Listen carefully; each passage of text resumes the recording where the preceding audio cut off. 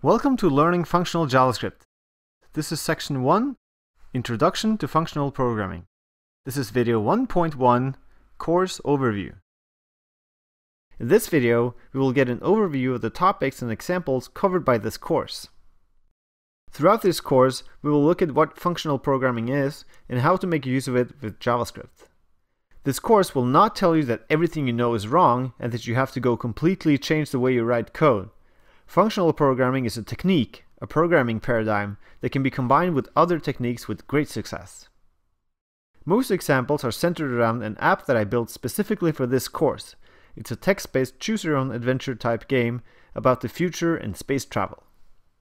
In this first section, you will get a soft introduction to what functional programming is, along with a definition of some core concepts. In Section 2, Higher Order Functions, we will dive into the core building block in functional programming and, as it turns out, JavaScript, namely functions. Pure functions and higher order functions will be dissected in detail. In Section 3, we will take a look at using functional programming to tame asynchronous processes. In Section 4, we will really get our hands dirty with higher order functions as we dive into partial function application, currying, and function composition. In Section 5, we will look at building programs in the functional style and learn about immutable data types. In Section 6, we take a look at recursion, a powerful mental model and core functional technique. In the final section, we will take a look at lazy computations and evaluation of data structures and how they can be used to our benefit. As I mentioned, we will center most examples around an app built for the course. It's rather simple from the end user's perspective, as you can see here. There's some text on screen, and in every screen, you must make a choice.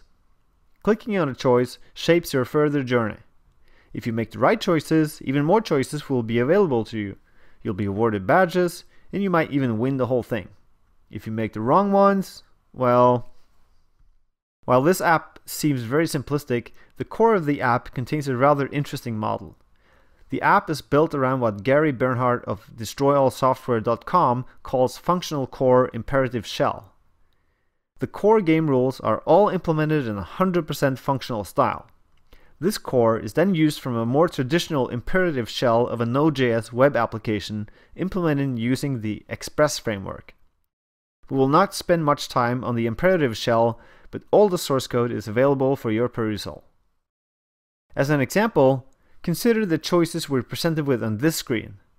Clicking the first option will trigger a call to the functional core to select option number 1 from the current page.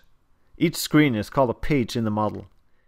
The functional core will generate a set of changes for the current player, what is the new current page, possibly some flags to set, etc. The imperative shell will then update its user object, persist the changes to the database, and render the next page to the user. This design enables us to keep the functional core free of greasy and boring details about databases, state, and rendering, and instead allow us to focus on the pure business rules of the application. When we're through, I'm sure you'll be as excited as I am about this way of writing code. In the next video, we'll get a very high-level overview of what functional programming is and why it's helpful.